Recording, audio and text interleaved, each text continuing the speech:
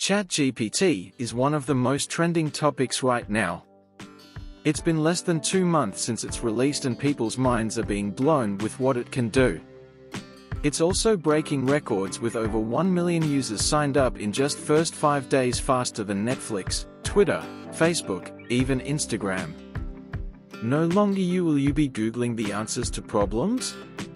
ChatGPT gives breakdowns of them in finding detail with explanations exactly how it works. This will make people question just how relevant Google will be in the coming future.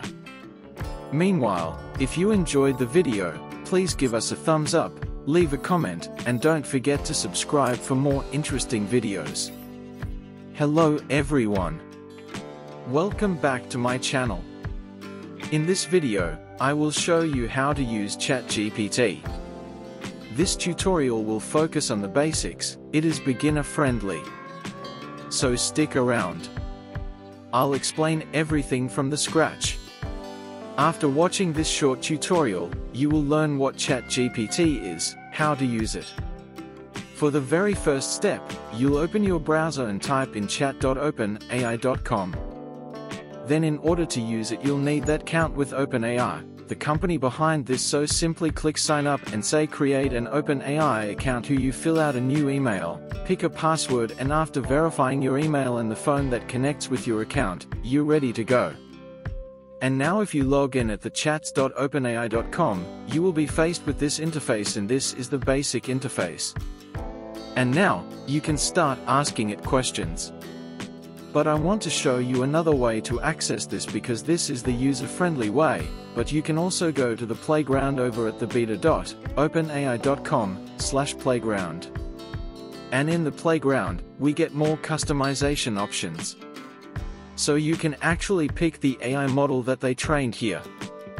And while the DaVinci 003 is the newest one that is also used in this user-friendly interface, you can pick other ones in order to learn more about the technology. Most of the time the DaVinci will be the best one, but it's just interesting to see some of these options here. For example, now you can go ahead and lift the maximum length of the characters. If you're trying to write an essay, this is a great way to control the length. And while you could just use this and say, write me a 2,000-word essay on artificial intelligence. There you go. Some of these manual controls can be useful, and here's the killer feature that I will end this with. You can load these presets. And these presets can be a fantastic starter point to explore the chat. If you want even more inspiration, you can go to beta.openai.com/examples. And then you can see an even wider range of examples. That's it. It's worth noting that ChatGPT isn't a search engine. So it can't go out and search the internet for answers to your questions. That's why you ask it something like what time is it? It won't be able to give you an accurate answer. It can only respond based on what it learned during training.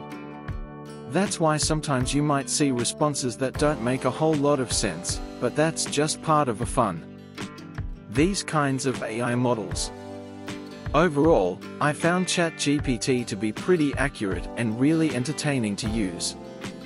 Meanwhile, if you enjoyed the video, please give us a thumbs up, leave a comment, and don't forget to subscribe for more interesting videos.